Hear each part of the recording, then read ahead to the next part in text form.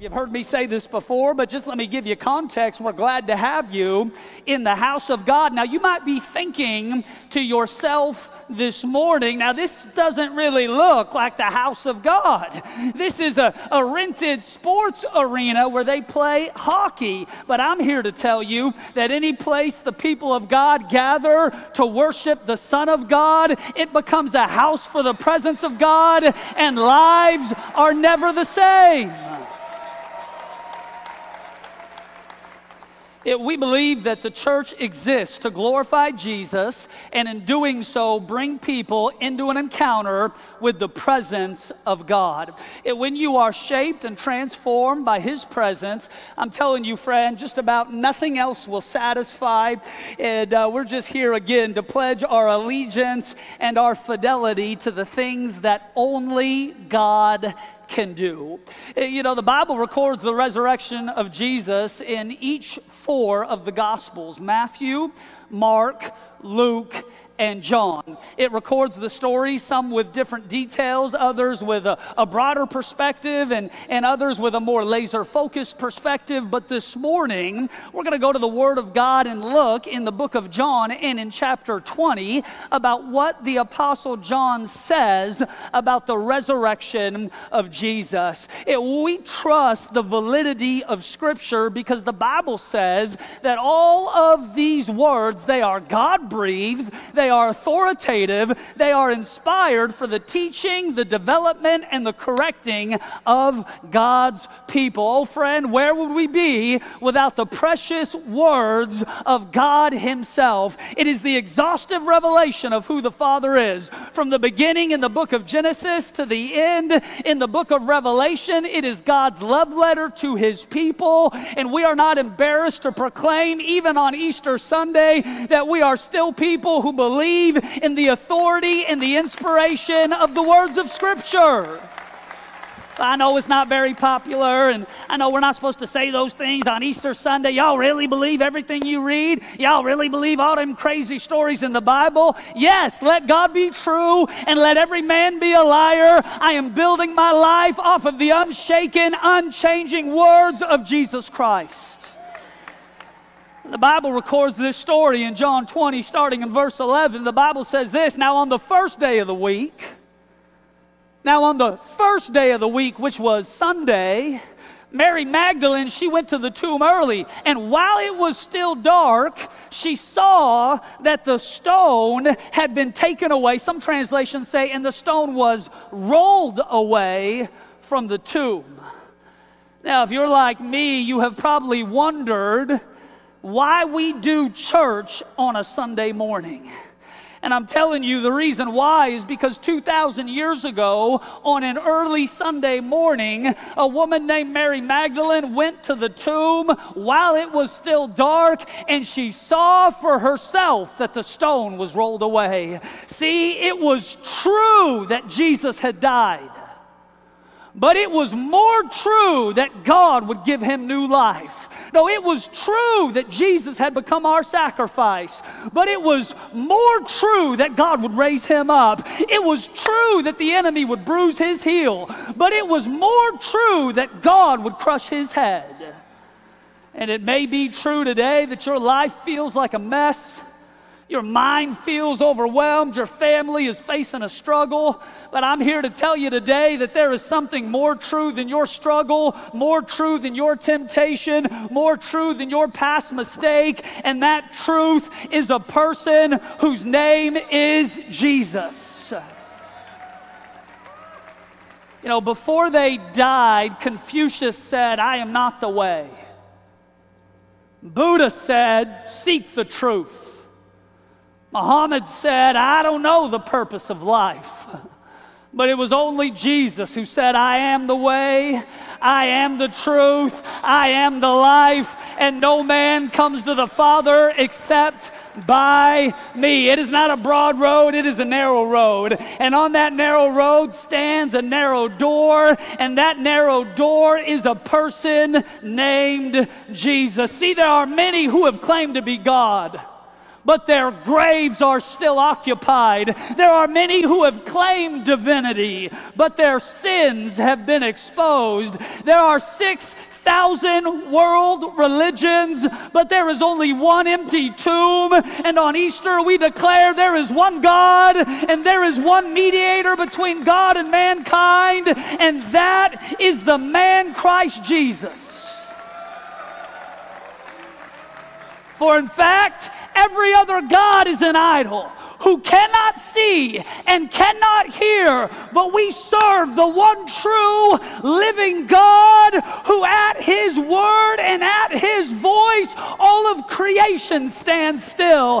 And that Jesus didn't stay in a manger, and that Jesus didn't stay in the grave, and that Jesus isn't staying in heaven forever. For there will come a day at a great shout and at a great trumpet blast that the clouds roll back like a scroll, and the one that we crucified we will see descend on a cloud with angel armies, and the dead in Christ will rise first, and those who are alive will be caught up with him in the air. And oh friend, this is our blessed hope. For he will not leave us as orphans, but in fact he will come to us.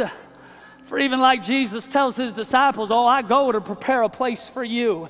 And in my Father's house, there are many rooms. No, you can't come there yet. I'm still working on the remodel, but there will come a day where in the same manner he ascended, in like manner he descends. Oh, come on, Pastor. This don't sound very politically correct. Oh, I thought all paths lead to God.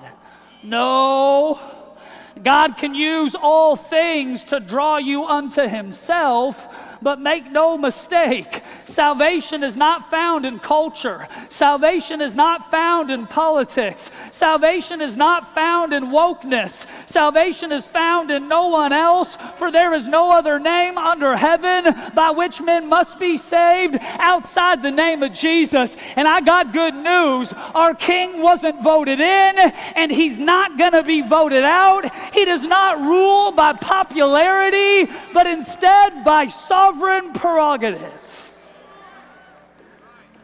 No, friend, this isn't good vibes. This isn't new age energy. I don't have any magic crystals or feathers for you to rub together this morning in hopes of conjuring up some emotional response. I am simply here to proclaim the good news. Jesus is alive, and that changes everything.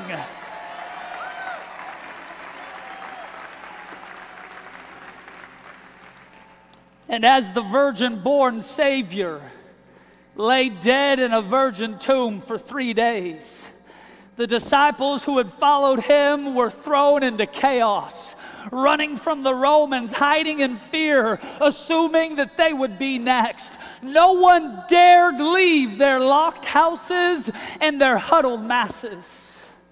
For everything that they had known to be true had evaporated right in front of them. But the Bible says, while it was still dark, a woman named Mary Magdalene came to the tomb. While I was still lost, while I was still bound, while I was still addicted, while I was still hurting, that's when I met a man named Jesus who rescued me from the miry clay. And the God that we serve still does his best work in the dark. Oh, see, Mary knew a thing or two about being in darkness. For the Bible says that Jesus cast 7 demons out of her. Mary knew a thing or two about being lost. For many historians believe that she was likely a former prostitute. But what Mary Magdalene best represents today is there ain't no one who is too far gone that the grace of God can't reach, and he is still the expert at leaving the 99 to go after the one, freeing you from the grave of life, freeing you from the tomb of your past addiction and your past identity. He doesn't call you by what you've done. He doesn't call you by the last time that you failed. He calls you by your name. And friend, there has never been a God as good as that. For in fact, your darkness is no match for his light. And your sin, it is no match for his grace. And I am thankful today that when darkness surrounded me, it was Jesus who saved me. And if the grave couldn't hold him, then it will not hold us. For to be absent from the body is to be present with the Lord. And why, in fact, was Jesus raised from the dead?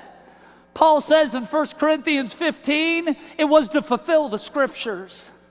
Isaiah says in Isaiah 25, it was to provide for salvation. Paul says in Romans 6, it was to guarantee our resurrection. John says in Revelation 21, it was to defeat death once and for all. And I love what the Apostle Paul declares to the early church. Oh death, where is your victory? Oh death, where is your sting? For the sting of death is sin, and the power of sin is the law. But thanks be unto God who gives us victory through our Lord Jesus Christ.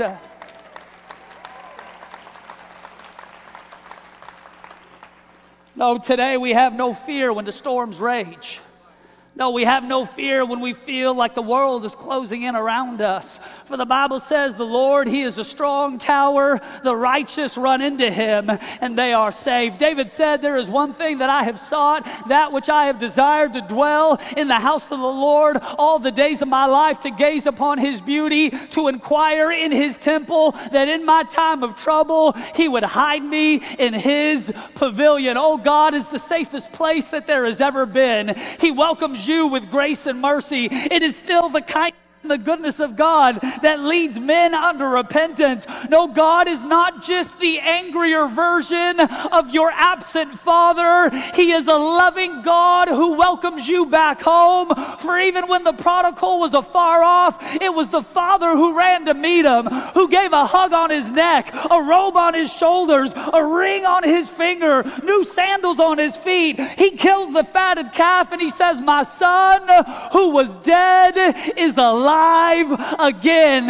And friend, that is the testimony of an overcomer. That is the testimony of one who has been born again and redeemed by the precious blood of Jesus Christ. I wasn't bad in my trespasses. I was dead in my trespasses. I wasn't just a little confused or a little lost. I was on my way to a sinner's hell, but in the fullness of time, God sent Jesus and everything changes. And in verse 11, the Bible says, and Mary, she stood outside by the tomb weeping. But as she wept, she stooped down and she looked into the tomb. And what did she see? She saw two angels in white sitting, one at the head and the other at the feet, where the body of Jesus had lain. They said to her, woman, why are you weeping? And she said to them, because they have taken away my Lord, and I do not know where they have laid him. I want you to notice how the scriptures are telling the story in John 20. And Mary, she sees the stone has been rolled away. She assumes grave robbers have stolen his body. And as she weeps, she stoops down to look into the tomb. You got to hear me today, friend. The devil wants to cause your pain. The world wants you to worship your pain. The culture wants you to build your identity off of your pain. But it is only Jesus that has the power to heal your pain. And your healing begins the day that you make the decision. Despite your pain and in the midst of your tears, you stoop down to gaze into that empty tomb. No, Jesus doesn't promise you a problem-free life, but he does promise a purpose-filled life, a hope-filled life, and a peace-filled life. See, many have rejected the claims of Christ because of the problem of pain. How could God be real if there is so much pain in the world around me? And why do bad things happen to good people if God is really in control?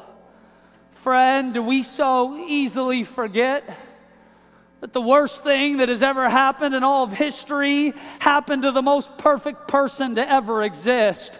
Christ, who knew no sin, became sin for you and I so that we could become His righteousness. And here's the reality: I still have pain, but the tomb, it's still empty. I still have doubts, but the tomb, it's still empty. I still have struggles, but the tomb, it's still empty. And in fact, I'll take an empty tomb over an empty life any day of the week.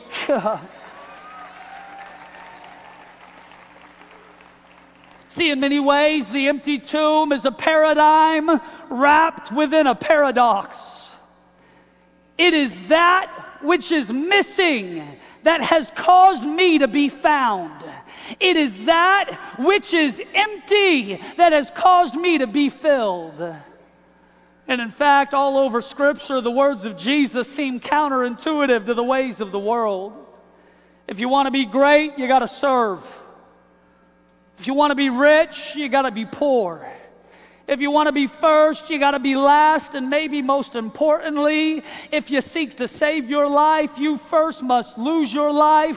For what does it profit a man to gain the entire world and yet lose his own soul? And on Easter, we get to celebrate the resurrection because Jesus was willing to endure the crucifixion. And here's the reality that you might not get told in a lot of places. You can't have new life until you're willing to give up your old one. See, in the West, we want Jesus on our terms, not on His. We want to keep all of our baggage and all of our idols and all of our old ways and then add Jesus as if He were the seasoning salt to an already overflowing plate. It was William Booth, founder of the Salvation Army, who once said the chief danger that confronts the coming century will be religion without the Holy Ghost, Christianity without Christ, forgiveness without repentance, salvation without regeneration, politics without God, and heaven without hell. Friend, resurrection life is what Easter is all about. And today you can experience the fullness of what God desires to do both in you and through you if you will simply trust Him enough to lay down your old identity and receive your heavenly one. For the Bible says you was bought with a price. No, your life is not your own. When you put faith in Christ Jesus, you are transferring the ownership and the title deed of your identity. You're saying, God, not my way, but your way. God, not my kingdom, but your kingdom. God, not my ideas, but your ideas. God, not my worldview, but your worldview. You are exchanging who you used to be for who God has always known you to be. You are saying, I am willing to endure the crucifixion of my old man, that God would raise me a new creation in Christ Jesus. See, we like to add Jesus to an already busy philosophical framework. Oh yeah, I'm cool with Jesus. Just like I'm cool with all of the other ways and religions and values and ideas. But unless Jesus is Lord of all, friends, simply He is not Lord at all. We are not going half in on this relationship with Christ. We are not simply dipping our toes in the waters of religion only to live our life in the valley of syncretism. We are saying, God, I have tried every other thing. I've spent a lot of money and wasted a lot of time trying to explore other options to fill the chasm in the human soul. I've pledged my allegiance to a lot of lovers. I've been in a lot of relationships. I've climbed the corporate ladder. I've finally achieved financial freedom. I have gained the world, but there is still pain in my soul. It was Pascal, a French mathematician in the 13th century, that said humanity spends so much time trying to fill the God-shaped hole in the human heart with things that look like God but don't have His resurrection power. I'm not trying to sign you up for a religion. I'm not trying to persuade you today to make a half-hearted commitment to follow Jesus as a get-out-of-hell-free card. I'm saying pick up your cross, and with Him in front of you and the world behind you, boldly declare, there is no turning back, for I have given everything I have in pursuit of the one who is worthy.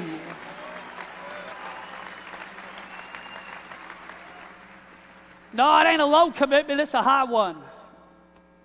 It's not a low sell, it's a high sell. I'm not trying to argue you into it, because if I can, somebody can argue you out of it. I'm trying to lay out the gospel message, and in doing so, compel men and women all across this region to put their faith in the reality of a risen Jesus. See, Mary is so upset, she's talking to angels and she don't even realize it. Where have you taken him? Where have you laid him? Just tell me where his body is and I will go and retrieve it. And right in the midst of her traumatic rambling, the angels interrupt Mary with a question that reverberates even unto us today. Why do you seek the living amongst the dead? And see, if we was to be honest this morning, isn't this the temptation of the human experience? We seek the living amongst the dead. We look for life in places that can't provide it and then get upset when our expectations are not met. No, those past addictions cannot bring you life. Those past relationships cannot bring you life. Those past mindsets and behaviors and patterns, not only can they not bring you life, but they'll make you more miserable than you were before. See, the graveyard is what God rescued you from. No other world system, religious practice, or cultural philosophy offers you the type of grace and forgiveness that freely flows from the Father above. See, here's the reality. The reason we are drawn to our past life is because even though our past is dysfunctional, it's familiar. And for many of us, the pain of staying the same is not yet greater than the pain of needing to change. But there will come a day where you face a crossroad moment in your life, and I want you to remember these words. Jesus has the power to save. Jesus has the power to heal. Jesus has the power to restore. And no matter how far you've gone or how much time you've lost, if you will trust Jesus, your best days will be ahead of you, not behind you. See, now watch what the Bible says. Now, when she had said this, she turned around and she saw Jesus standing there, but she did not know that it was him. And Jesus said to her, "Woman, why are you weeping? And who are you seeking?" Now she's supposing him to be the gardener, said to him, "Sir, if you have carried him away, tell me where you have laid him, and I will take him away." See, friend, it's easy to forget that tending to the garden of our life is one of the things that Jesus does best. You know, sometimes he looks like the doctor healing our diseases. Sometimes he looks like the friend comforting us in our time of need. Sometimes he looks like the carpenter helping us rebuild. And other times he looks like the gardener preparing the soil of our heart for what comes next. I would dare to say this morning that just like Mary, many of us have seen Jesus yet haven't been able to recognize Jesus because our eyes are still blurred from the tears of yesterday. And Jesus asked the question, "Why are you weeping? And who are you seeking?" Oh, friend, you got to learn the art of wiping your tears and looking again. The emotional trauma of your circumstance works to blind you to God's reality. Now, I know that life might be tough, but could you wipe your eyes and look again? Oh, I've never met a person who has reached the end of their life and regrets that they have followed Jesus. Yet I meet a lot of folks who reach the end of their life and regret not following him sooner. And I love this. She sees Jesus standing. See, the last time that she saw Jesus, he was lifeless, laying in a tomb. And this time she sees Jesus, he is alive and standing triumphantly over the grave. Oh, the Bible says that weeping may last for a night, but joy has come on Sunday morning, because our God has conquered death, hell, and the grave, and now gives resurrection life to all who believe. Oh, where was Jesus in the midst of my abuse? And where was Jesus in the midst of my divorce? And where was Jesus in the midst of my overdose? Friend, I am telling you, he is the friend that sticks closer than a brother. He has not missed one moment of your life. There have been times where he has showed up as the gardener and you didn't have the faith to see him for how he is, but he was holding you in the midst of it. You should be dead, but you're alive today. You should be lost, but you were found by his grace. You should be in the margins of society, out of your mind, but Jesus called you by name, gave you a new lease on life. He gave you a family to be a part of. He restored your mental health. He healed your body. Oh, where would we be outside the grace of a good God named Jesus? Oh, but Pastor, where was he when I needed him most?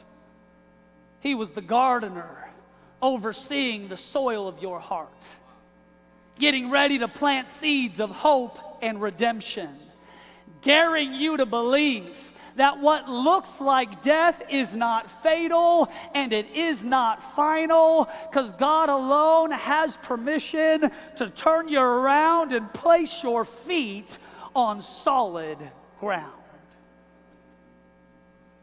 And here's where everything changes. In the midst of the conversation, Mary not even knowing who this Jesus is, the Bible says in verse 16, Jesus turns to her and he says, Mary. And she turned and she said to him, Rabboni, which is to say, teacher. And in this moment, the eyes of Mary are opened when Jesus calls her name. Jesus didn't reveal himself to Mary by telling her who he was, but instead by telling her who she was. You are Mary, the one who has been set free. You are Mary, the one who has a bright future. You are Mary, the one who has not been forgotten and won't be denied. And this Jesus still calls us by our name today. He knows your sin, yet calls you by your name. He knows your past, yet calls you by your name. He knows your mistakes, yet calls you by your name. And that's a God who you can trust with every facet of your life. And that's the reason the scriptures say today, if you would hear his voice, do not harden your heart.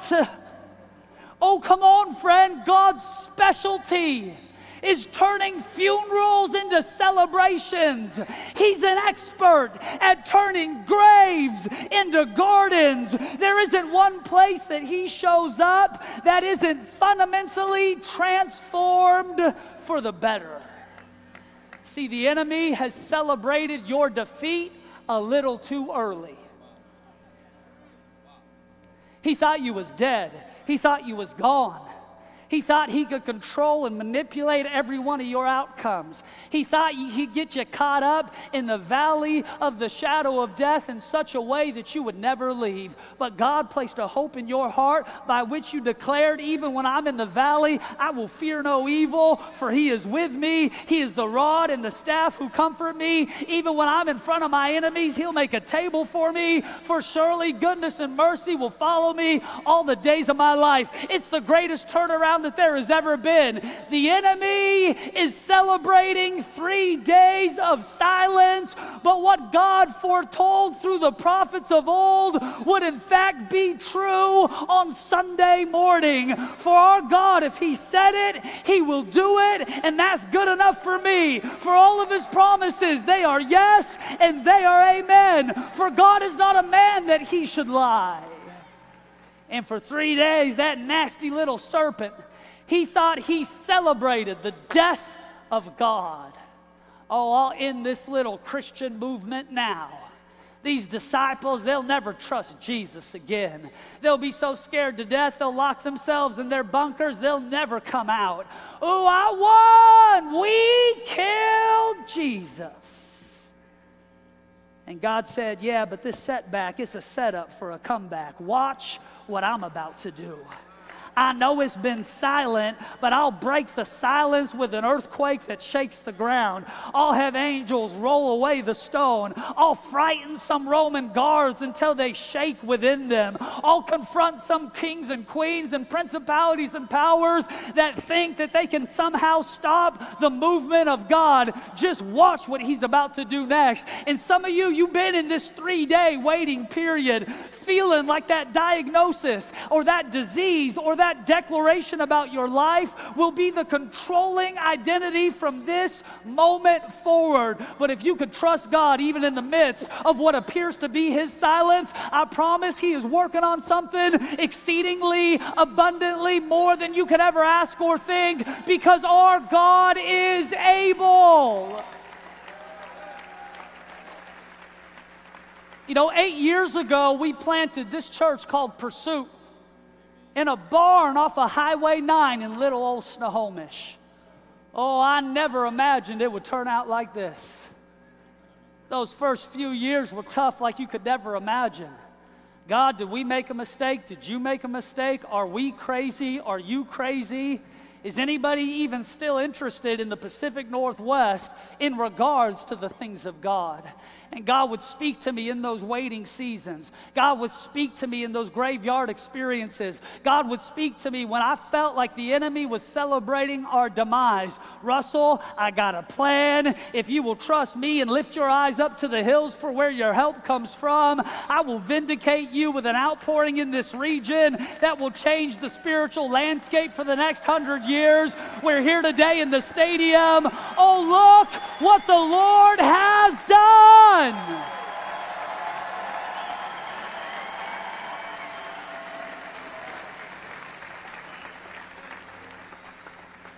For eye has not seen, and ear has not heard the things that God has reserved for his people in these last days.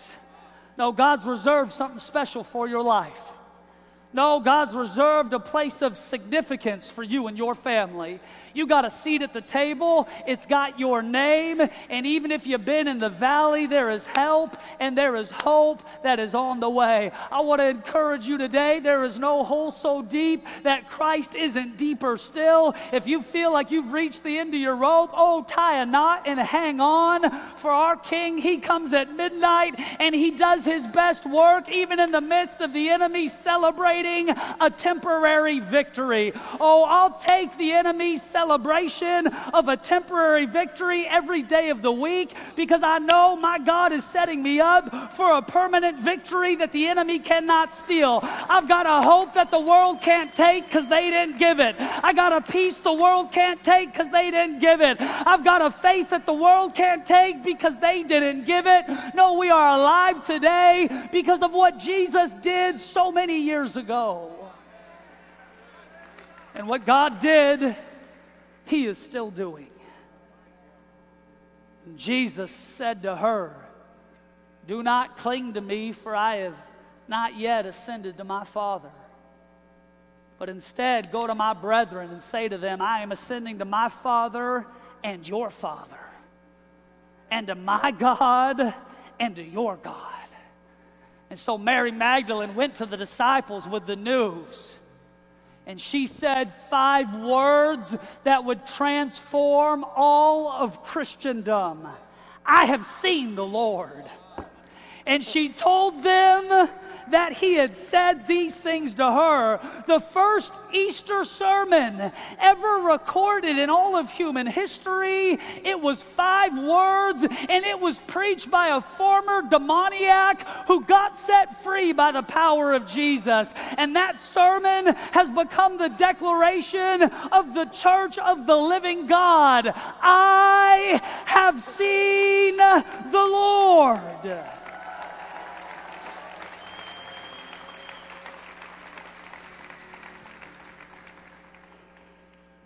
But once you see him, it becomes your responsibility to know him.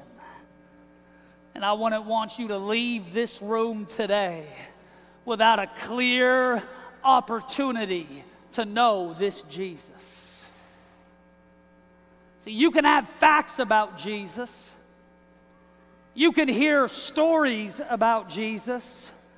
But my question for you today is, have you met the man who can forgive your sin, renew your mind, heal your body, and secure your destiny?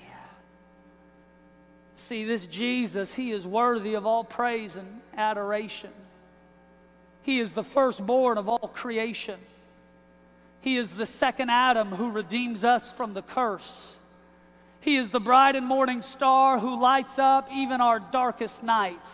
He is the promised seed of Abraham who has led captivity captive. He was conceived by the power of the Holy Spirit. He was born of the Virgin Mary. He suffered under Pontius Pilate. He was crucified, died, and was buried. He descended into hell, and on the 3rd day he rose again. He ascended into heaven and is seated at the right hand of the Father. He will come again to judge the living and the dead. We believe in the Holy Spirit. We believe in the Holy Universal Church. We believe in the communion of the saints, the forgiveness of sins, the resurrection of the body, and the life everlasting.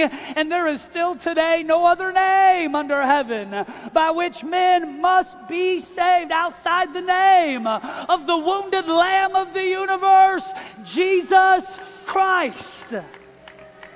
I would venture to say this morning, you have seen the Lord. Well, what do you mean, Pastor? I just showed up at an Easter event at the arena. I don't even know how I got here. But even all of creation testifies to his majesty. When you see the sun setting over the Cascade Mountains, when you see the moon and the stars hung brilliantly in the sky, when you look at the miracles evident even in the natural world around us, oh, I would venture to say, you have seen the Lord. No, this following Jesus stuff, it is not easy. Hear me so clearly today. It'll require the giving of every part of who you are. It'll require that you belong to a local church. It'll require that you are transformed by his sanctifying power. But I dare you today on Easter Sunday to trust God with your future and just watch what he will do on your behalf. Oh, friend, it is true. We have seen the Lord. But now the question for us in closing this morning is, what will we do with that which we have seen? There will come a day where every man, woman, boy, and girl stands before a holy God and gives account for their life. For the Bible says that God himself has planted eternity in the human heart. For the scriptures declare, choose this day whom you will serve. Either worship the gods or the idols of culture, and in doing so have death, or worship the God of our forefathers, Abraham, Isaac, and Jacob, and in doing so have life. This is why we're here today. This is why volunteers and employees have worked day and night for the past number of many months to host this event in the stadium today. It's for this moment, here and now, that you would find yourself in the valley of decision, compelled in your heart to trust Jesus with what comes next. No, it's not a magic 8-ball. I can't give you all of the plans and the details of what your life will hold, but I can tell you this. Even though you may not know what your future holds, you can meet the one who holds your future. We have seen the Lord. And now what will we do with that which we have seen? I believe that for many of you, this day could go down in history as the day that you would make the most important decision that you would ever make. Putting your full faith and full trust in the resurrected Savior. That you would never forget what God did in this moment, not only for your life, but through your life. Could I tell you, one decision for Jesus doesn't just impact you, it'll impact every generational line that will come from you. The decisions that you make in this moment aren't just about securing your destiny. They're about drawing a line in the sand and committing everything you have, past, present, and future, to the brilliance and beauty of King Jesus. Oh, we've become experts at making a mess out of our own lives. But we're here today to put our trust in the one who can forgive our sins, renew our minds, and save our souls. In just a moment, I'm going to ask you to pray with me. And if you're here this morning and you were to be honest and you were to say, Pastor, I'm not right with God, but I want to be. Maybe at one time I was following Him, but if I were to be honest, I'm far from Him today. Oh, friend, can I compel you by the mercy of God, which is in Christ Jesus, today is your day to come back home. Today is your day to make a break with the old and be birthed into the new. Today is your day to be born again into the family of God, enveloped in His love and transformed by His power. Oh, friend, I dare you to trust this Jesus and just watch what He would do with the humble sacrifice of your life. You might be here invited by a friend, a neighbor, a coworker, a family member, somebody you like, somebody you don't even like. You might be here because you saw a billboard or an ad on TV or an advertisement on social media. I don't care how you got here, but I do care about what you do in this moment. Today is your opportunity to put fresh faith in the finished work of King Jesus. If you would humor me for just a minute, would you bow your heads and close your eyes? Would you allow me to pray for you this morning? Father, I thank you for my friends all across this room. God, I thank you that none of them are here by accident or incident, but instead with divine purpose for this very moment. God, I pray today that faith would be released in the room for many to believe in the resurrected Savior, King Jesus. God, today we admit that what we have tried in our own power has left us worse off than we were before. God, we are tired of running from you. Today we're making a decision to run to you. God, we ask that you would do a work that no man can do. In just a minute, when I count to 3, I'm going to lead you in a prayer, and I'm going to ask you to repeat after me. And if you're here this morning and you have yet to put faith in King Jesus, today is your opportunity to make a declaration that I promise you won't ever regret as long as you live. When I count to 3, I'll begin to pray this prayer, and as I do, would you do me a favor and repeat after me? Here we go, 1. Here we go, 2. Here we go, 3. Dear Jesus, I come to you today. I come to you today. I recognize that I am a sinner. Recognize that I'm a sinner. And I am in need of a Savior. I'm in need of a Savior. I ask you to forgive my sins. I ask you to forgive my sins. I make you Lord of my life. Make you Lord of my life. And I commit to following you. I commit to following you. From this day forward. From this day forward. Be the king of my heart. Be the king of my heart. And the Lord of my life. Lord of my life. In Jesus' name. In Jesus' name. Amen and amen. Friend, if you prayed that prayer,